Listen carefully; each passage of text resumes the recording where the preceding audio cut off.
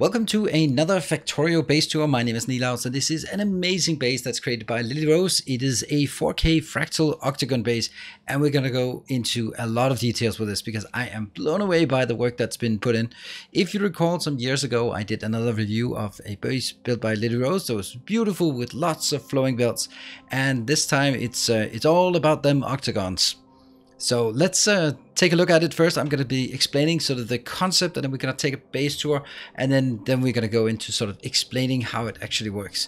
But the core of this one is, as you can see here, there's an octagon. Every single assembler or furnace or chemical plant is generally surrounded by 8 beacons in an octagon shape.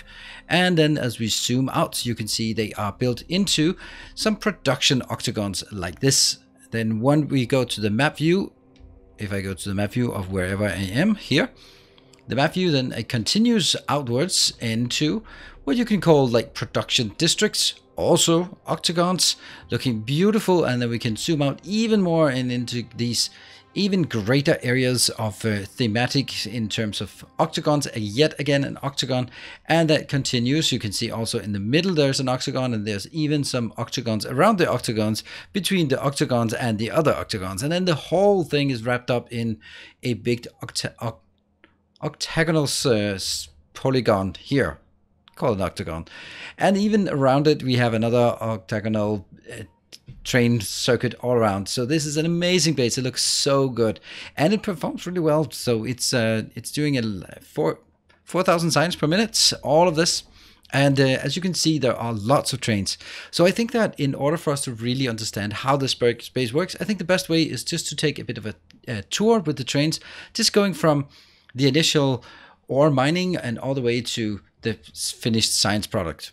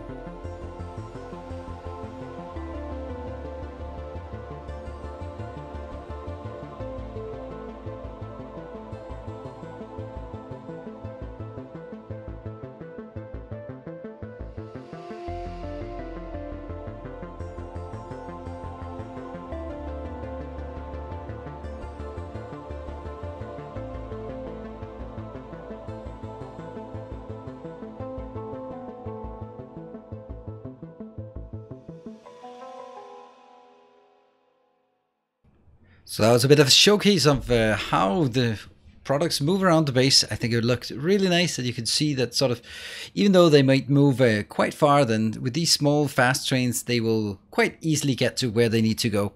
And the base is working as it should. We can now go into a bit more detail about some of the cool things that are working, how it's working. So let's go through it with the way that I'm usually doing. I go through the different categories. We looked at a bit of the science. We can look at the production stat here on science.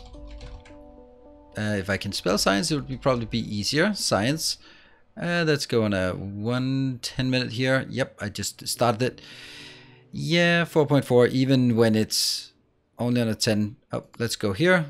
6.5. Yeah, it's way overscaled. It should be 4,000 signs per second, per minute on sustainable. So right now it's just really burning through because it's been at a pause. So pretty damn amazing. Going through some of the other things like logistics, there's a global logistics network. This primarily serves two purposes. The one is that serving as production, because there are, 65,000 construction bots. Everything is paved, so there's a lot of work in putting in here. There are so many things here in the space. So if you just sort of some benchmark numbers, there are 1,600 train stations, 400 trains, and 712 cells. And yeah, that's a lot. So each cell contains 104 beacons. So well, that's going to be a lot of beacons. 74,000 beacons and 130 speed modules, 130,000 speed modules, and 40,000 production modules. So you can see quite a sizable thing here, and the design of this is a beautiful combination of the aesthetics but also effectiveness. I love it, and it's also just not squares, as someone else has a propensity to sort of make things in squares. So I love the octagonal shapes here. That's the logistics. The other part of the logistics is, of course, providing input, providing resources here for whatever needs to be produced, but not really anything else. There are a few mods here, but it is predominantly a vanilla series. One of them is, well, a long autosave. That's not a mod. One of them is the electric trains, so that it's just, well, it's basically taking out the need for fueling, and it's not really a big deal because fueling could take place in this depot. I'm going to save the trains for the last, because trains is the most interesting and engaging part of this, which is how the whole thing is tied together. One thing I want to show, because power is always something, this is basically where the base was started. It started out here, and then LilyRose built a little base, drove a train like insanely far away until she was happy with the size of the patches. You can see the patches out here. They have a pretty decent size. Very, very nice, until you get to a size where they just don't run out. But now the original base out here, original size of base, is now a giant, giant solar farm. Yep. So 2.3 million solar panels. That's kind of a lot. It's also maybe a bit more than is technically needed, but you know, it's there. The train system is it's very interesting, and that's where we're going to be putting a bit more into just explaining it in high level. I'm not going to go into the details, because you can see it is driven by circuits. It is the Havolas train network, or the vanilla train network. I have a tutorial on it. This is a bit outdated because it's before 1.0. I have a tutorial on my YouTube channel here if you are interested. But the essence of it is designed before the train limit was introduced in 1.1 as a way to using circuit networks to do a many-to-many train network, and it works really well. But it's in my humble opinion, I think it's a bit complicated to adapt, and especially now that you have this train limit size, then it's much easier. So the way this works is you have train limits of 1, and then basically the trains enable, the stations enable, disable. My personal preference is to set the limits dynamically, but this works as well. The advantage of this one is that it actually also has every train has conditions for when it arrives, departs, and then it also has a depot where it's parking when it doesn't have anything better to do. And all these depots are just called the same thing. So it's really controlled by the circuit network. It's pretty ingenious. Here you can see here on the global network, this one will list all the things that are available. The top numbers that are, the big numbers, they are mostly in 32. Oh, this is bit shifted. Generally speaking, the lower numbers is how many. If you see three purple signs, that means there are 3 trains full of purple signs ready to be picked up, which is nice. And that's basically how it goes. But there are some bit shifts here.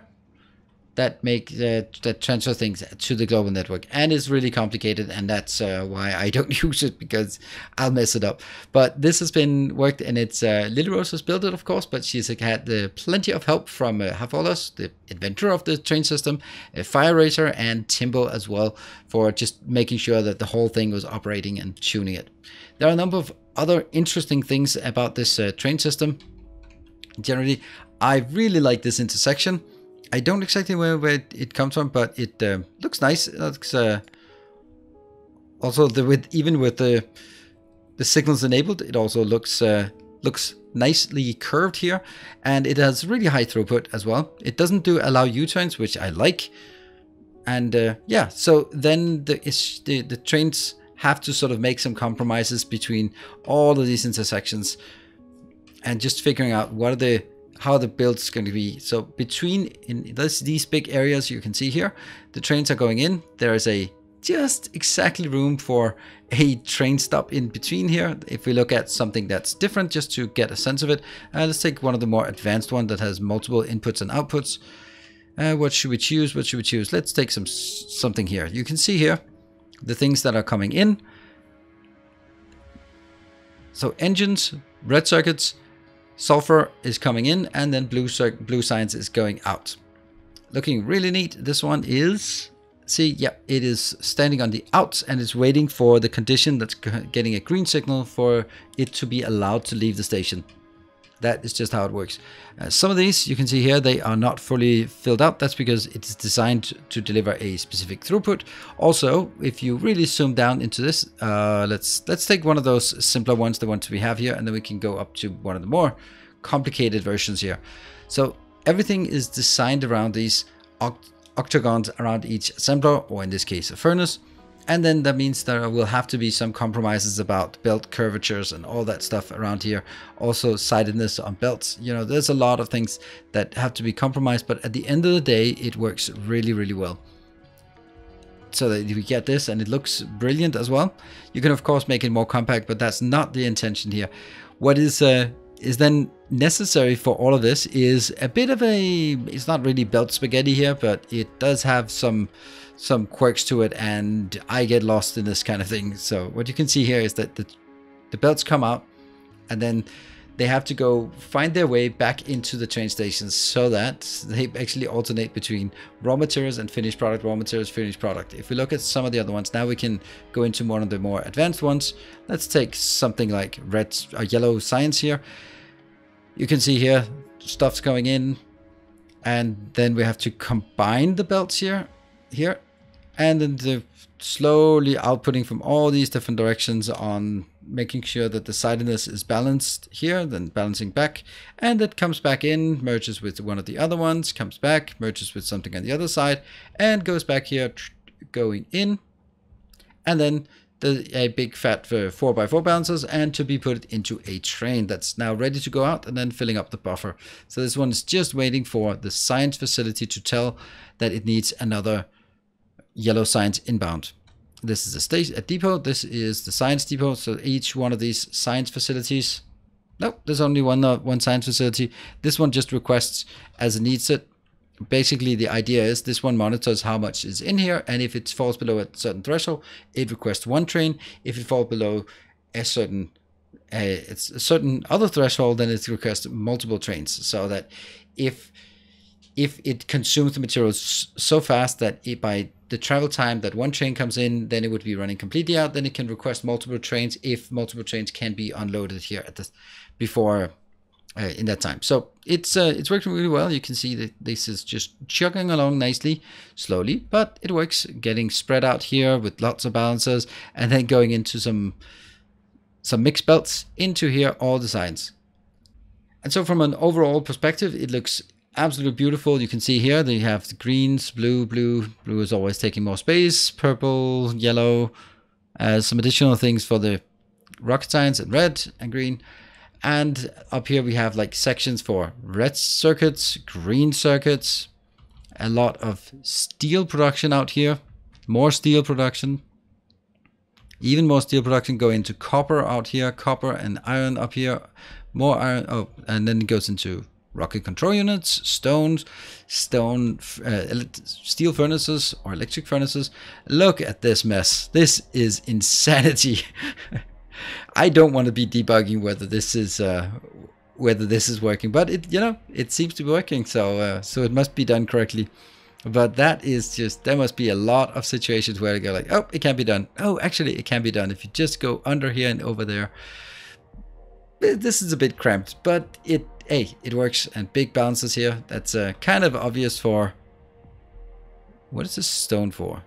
Oh, right. It's because there's also some rails being done here. Yeah, that's maybe throw some rails somewhere else. Yeah, I can see rails are also being done here. They maybe should be put here. I don't know. That's a lot of parameters to consider. Rocket fuel, very simple as well.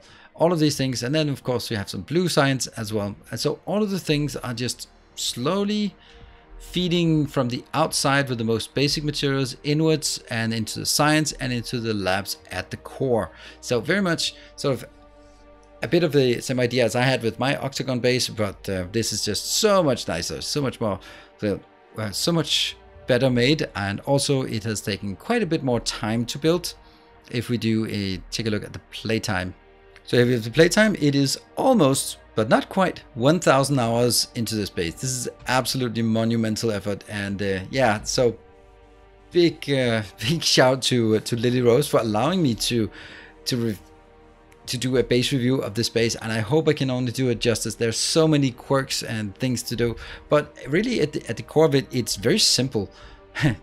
I say that, but it's because it's the repeating pattern of the octagons, then that it is in its beauty, it's in its simplicity that it has its beauty. The fact that it works and it has this repeating pattern that just absolutely works. It's brilliant. I really love it, and I hope that you love it as well. The save for this game is available in a download in the link in the description below if you feel like it. And of course, if you are joining my Discord, then be sure to let LilyRose know how awesome this base is. So I hope that you find it as amazing as I do and want to just maybe you want to download it just to check yourself and see how it performs on your machine. It's kind of sluggish on mine, but that's to be expected with after 1,000 hours of building things in this base. With that, I'm just going to be thank you for watching. If you have something that is interesting and unique, a base that you've done, then feel free to share it with me. I'd love to do reviews of bases that have something unique to offer. So if you have it, then reach out on Discord. I'd love to see it and take a look at it. Thank you very much for watching. I hope you enjoyed it. I hope you won't be following for other Factorio content here on my channel. As always, stay effective.